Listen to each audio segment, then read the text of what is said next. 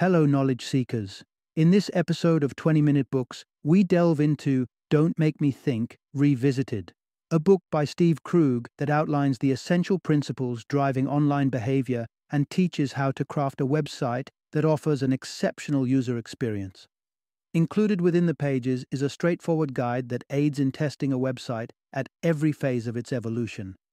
The book's author, Steve Krug, is a celebrated expert in the field of usability. With a career spanning over 2 decades, he has consulted for notable companies like Apple, Bloomberg, Lexus, and the International Monetary Fund. He is also the author of the book Rocket Surgery Made Easy, the do-it-yourself guide to finding and fixing usability problems.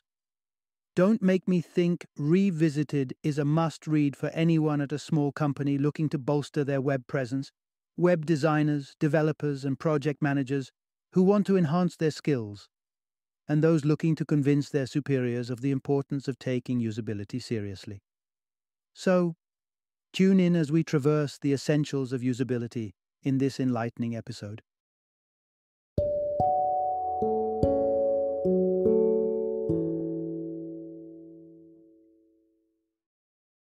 Don't Make Me Think Revisited, a common-sense approach to web usability. Introduction. Embark on a journey to understand the art of creating a user-friendly website. Stepping into a sprawling department store with no idea where to find what you're looking for can be a daunting task. You'd ideally seek guidance from a map, guiding you to the right aisle. Now, envision walking through this labyrinthine store with no map, a frustrating, aimless journey that might prompt you to abandon your mission and exit. The landscape of the internet mirrors this scenario. A beautifully crafted and organized website can guide a visitor swiftly to their destination. However, a disorganized and chaotic site can quickly deter visitors, causing them to exit before they've even started. In this narrative, you'll gain insights into critical considerations for building a user-friendly website, coupled with tips and strategies to not just make it usable, but also a favorite among users.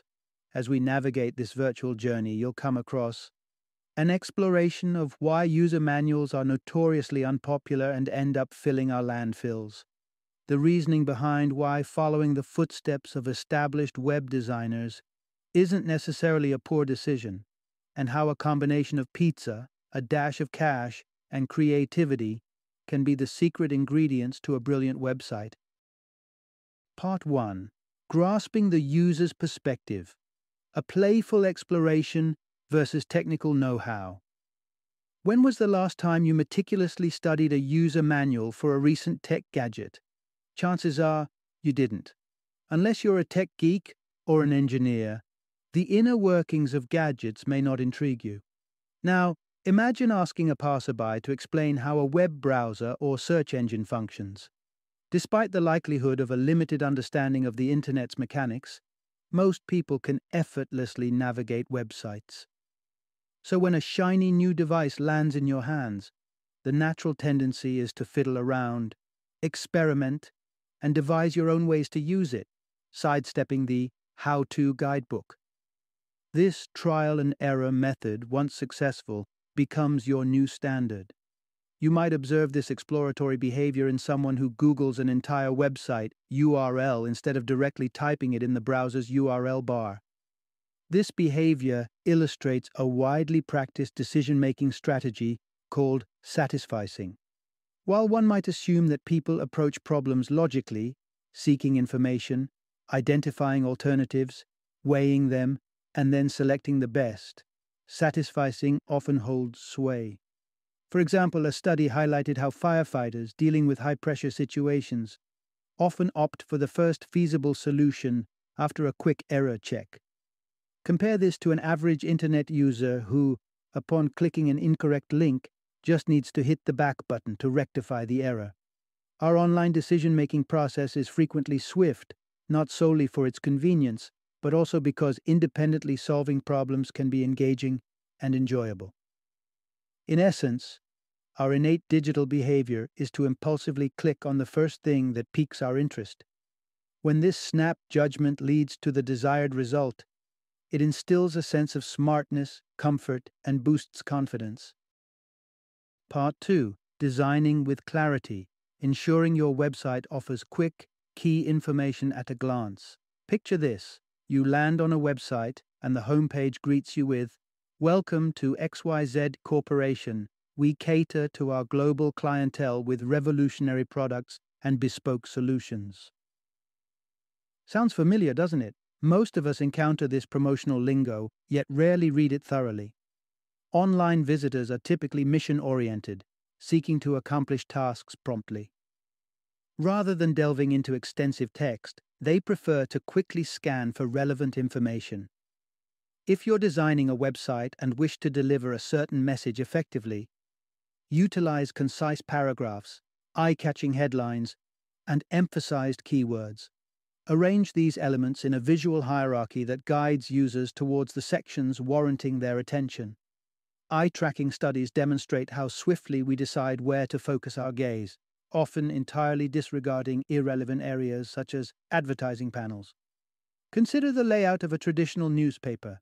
The front page is meticulously designed with headlines, text, and images that allow the reader to instantly discern the key points of importance. Your website should embrace the same principle. Highlight crucial information, enabling visitors to locate it rapidly and interact with it. This brings us to a vital insight. Contrary to widespread belief, most website visitors don't mind clicking, provided the options are straightforward and the outcomes are clear. Ensure your website's navigational pathways are simple and intuitive. However, avoid burying critical information, like shipping fees, behind excessive clicks.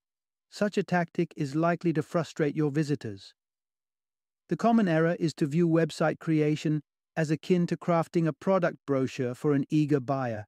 Instead, envision it as designing a billboard aimed at catching the fleeting attention of motorists zooming by at 60 miles per hour. Part 3. Navigating through a website. Keeping it intuitive, straightforward, and consistent. Imagine stepping into an unfamiliar supermarket. The experience can be likened to visiting a new website, albeit with a significant difference. Unlike a physical store, you can't stroll around a website and visually scan all its sections. This digital reality presents its own challenges. If you struggle to find what you're looking for or can't grasp a website's structure, the exit door, just a click away, might seem like a tempting escape. Moreover, it's hard to gauge the size of a website, whether it has 100 pages or 1,000. Hence, designing a navigable website becomes crucial. One way to facilitate navigation is to incorporate a sections bar at the top of each page, clearly outlining the website's contents. Additionally, every page should possess these 4 navigational aids. First, the indispensable search bar. This tool enables visitors to swiftly locate their desired information without having to decipher the site's organization. Second, a "You Are Here" marker. Just like a vibrant dot on a mall map, this subtle feature can significantly enhance the visitor's navigation experience. Third, link your company logo to the home page. This universally recognized convention should be on every page, offering users a quick route home when needed. Lastly, include a utilities section. This area houses the nuts and bolts of using your site, like a login area, a FAQ section, a sitemap, and more. When these 4 elements are accurately implemented, visitors are more likely to feel at ease and place trust in the organization or individuals behind the website. To ensure this, the following section will delve into how to make these navigational aids as unmistakable as possible. Part 4. Established conventions. Navigating the balance between innovation and familiar usability. Suppose you're from the United States, but have ever driven a car in London, where the standard is driving on the left. In this scenario, you'd grasp how disconcerting braking conventions can be. This exemplifies the importance of embracing established conventions when designing your website. Internet users harbor certain expectations about a site's layout and functionality. Deviations from these norms might be met with irritation. Consider your reaction if your favorite magazine decided to abolish page numbers. Such numbering is a convention in print media, and the digital world has its own equivalents. For instance, when we see a horizontal list of words atop a web page, we instinctively infer these as the site's main sections. Web designers might sometimes feel the urge to eschew conventions, lured by the tantalizing prospect of innovation. Yet conventions have been shaped over years of refinement, often representing optimal and effective practices till date. Take the example of tab dividers. Tabs are an intuitive choice for navigation, given their ubiquity on other websites and in traditional filing systems. Their presence on a site immediately indicates their function to the visitor. That said, there is ample room for creativity, particularly when no existing convention fits the requirement. The pivotal factor, however, is to ensure whatever you design is usable. In essence, the focus isn't about suppressing your creativity, but prioritizing the user experience. Both consistency and convention are your allies in this venture. Straying a bit from the norm is fine as long as clarity and ease of use are preserved. But there's one significant exception to this rule which we'll explore in the ensuing section. Part 5. Creating a lasting impression. The art of crafting a homepage that tells your story. It's common to click a link on a social media platform, like Twitter or Facebook, and land somewhere deep within a website. When you want to understand what the website is about and assess its credibility, instinct often leads you to the homepage. Given the pivotal role the homepage plays, designing the perfect one can be a challenging task, marked by a myriad of opinions from team members. This complexity stems from the fact that items linked from the homepage usually garner more clicks, leading every stakeholder to fight for a spot. Succumbing to these pressures can result in a chaotic homepage, brimming with too much information to digest. You must resist these pressures. When creating a homepage, your primary objective should be to form an accurate and lasting first impression. This is crucial, as studies on web design reveal that the first impression of a website lingers even after a visitor spends more time exploring the site. Our imagination tends to soar when encountering something new. We form a comprehensive picture of how the new element operates and attempt to cram all the new information we acquire into our initial perceptions. Hence, if a visitor is initially baffled, she'll begin to misconstrue your site, which only compounds her confusion as she navigates further. How can you prevent this? A simple yet effective strategy is to incorporate a tagline on your homepage. This brief statement, positioned adjacent to your logo, distills the purpose of your entire site. A compelling tagline is vivacious, personable, and encapsulates the value your site offers. For instance, news website. The Daily Beast has the tagline, "Read this, skip that." The car-sharing service Zipcar uses, "Wheels where you want them." Both taglines swiftly and lucidly express what the respective companies' websites have to offer at a single glance. Part 6. Validation through action. Testing as a method of ensuring your website meets its goals. Having a website that is easy to comprehend and navigate is the aim, but how do you guarantee that your final output actually hits these targets? You might be tempted to seek feedback from friends or simply trust your personal judgment. However, relying solely on your own perspective is fraught with pitfalls. You're the architect of the website, so its slick features and user-friendly interface seem self-evident to you, making objectivity elusive. Conversing with friends about the site may prove equally unproductive, given the subjectivity in people's ideas of an ideal website. For instance, a designer might appreciate aesthetically pleasing pages with ample white space and subtle flourishes for a visually satisfying experience. A developer, on the other hand, might lean towards a site brimming with innovative features that provide an interactive user journey. Both parties assume their preferences are universal. This tendency isn't limited to just them. Regardless of what we fancy in a website, be it vibrant imagery or stark minimalism, it's bound to be diametrically opposed to someone else's taste. Few attempt to empathize with another viewpoint, firmly holding to the belief that their stance is the correct one. In reality, there aren't any right or wrong conclusions in the realm of web design. Consequently, soliciting opinions from a handful of individuals isn't a foolproof approach. The alternative? Conduct tests. Observing users as they attempt to traverse your website offers the most impartial method to evaluate its performance and ascertain whether it aligns with your intended functionality. Testing is invaluable, as it abolishes the binary of right and wrong, focusing instead on what works and what doesn't. Additionally, it sheds light on the vast diversity among web users. Part 7. Discovering the pitfalls.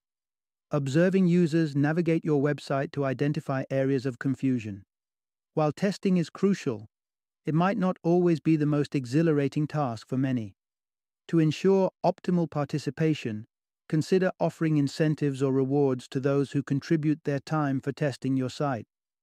A token of appreciation, such as a pizza treat, which developers especially enjoy, can help encourage involvement. Your website should be intuitive for everyone, irrespective of their background, hence your choice of testers need not be restricted to your target audience. Anyone can fit the bill, as long as you remember to appreciate their assistance by compensating them for their time. Once you have your group of testers, have them navigate your site while either you or a facilitator, an individual known for their patience and empathy, observes and jots down notes. The facilitator's mission should be to ensure that the user remains engaged and at ease. Kick things off with the home page. Let the tester explore and articulate her observations. This will help determine whether she grasps the core concept of the site.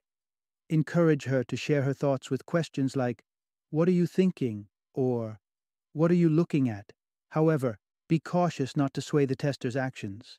If she seeks guidance, prompt her with a question like, "What would you do if I weren't here?" Encourage your testers to try out every feature on your site, be it logging in, setting up a profile, or executing a return. If a tester struggles with a task, monitor her troubleshooting process before allowing her to continue until she either gives up out of frustration or until no further insights can be gained.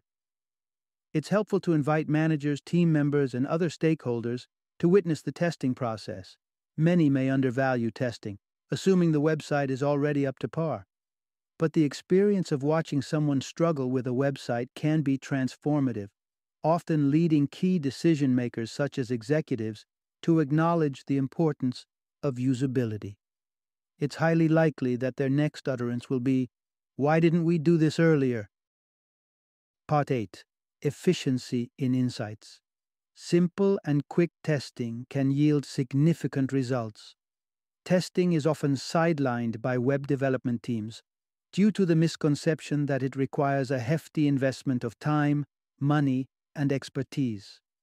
This, however, isn't the reality. You don't have to test a large pool of people. You're not aiming for a scientific experiment yielding statistically significant data. Your objective is to guide your decisions and pinpoint potential stumbling blocks on your site. In pursuit of this goal, a modest group of 3 regular web users suffices. Have everyone who's observing the test take note of the top 3 challenges that bewilder or frustrate the participants. Drawing from the author's experiences, there will always be more issues than what you can realistically resolve. Therefore, prioritization becomes key, concentrating only on those aspects that demand attention. In essence, don't stress about fixing hiccups that a tester promptly overcomes independently. These minor hurdles add to the adventure of exploring a new website. Another advantage of a smaller testing group is the opportunity to begin the process earlier, thereby enhancing the effectiveness of the testing. Identifying issues earlier eases the implementation of alterations. Think about how much simpler it is to tweak a beta site as opposed to an already launched, complex one. Moreover, you won't need to explain or justify alterations to users accustomed to a long-standing website. Testing can commence even before the website is built, by observing people navigating competitors' sites. This proactive approach helps generate valuable insights that can guide your development process. In the end, initiating testing early can inform better decision-making throughout development, saving time since you won't need to revise everything at the end. The process only requires a few initial hours and a modest financial outlay. Part 9. Optimizing for speed and demand. Streamlining your website for a smooth mobile experience. Do you recall the time before smartphones stormed into our lives? Some mobile phones did feature web browsers back then, but they were seldom used. The landscape changed dramatically with Apple's introduction of touchscreens with swiping and pinching functionalities, ushering in the era of mobile browsing. Today, with people accelerating their pace and reading less online, any snag on a site can cause them to exit immediately. Consider the unpredictable nature of mobile download speeds and varied performance. Make sure your site loads swiftly to keep their interest. Designing for the small screen of a smartphone demands some compromises, given the limited space to deliver the same amount of information. You need to prioritize, ensuring that high-demand features can be easily located. Additional information can be made available a few taps away, provided the pathway is clear to the user. It's worth noting that the internet is accessed from everywhere, and users expect to do everything on it. There's a common misperception that smartphones are used primarily on the move, necessitating only basic functionalities. The truth, however, is that users could just as likely be lounging on their couch at home while browsing on their smartphone, expecting access to the full range of features offered by a site. Therefore, always include a link to the full website and ensure features such as Zoom are enabled. Repeat visitors may already be familiar with your website, so they may not need to view an entire page to find their way around. In conclusion, mobile computing is the way forward, opening a world of possibilities for online interaction and creating delightful user experiences. But don't forget, the only surefire way to know if you've developed something user-friendly is to put it to the test. Final summary. The essential takeaway from this book: the spotlight of usability is on the visitor, and its aim is to make finding information on a website as uncomplicated as possible. The surefire way to guarantee that your website provides an excellent user experience is through conducting straightforward tests at each phase of the development journey.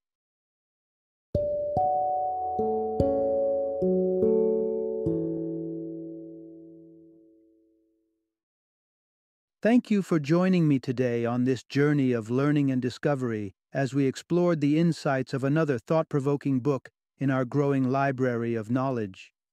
If you've enjoyed our time together, please take a moment to follow our podcast, give us a 5-star rating, and share 20-minute books with other knowledge seekers. Your support truly means a lot. Don't forget to join me again in the next episode, where we will delve into another enriching book. Until then, happy reading and happy listening.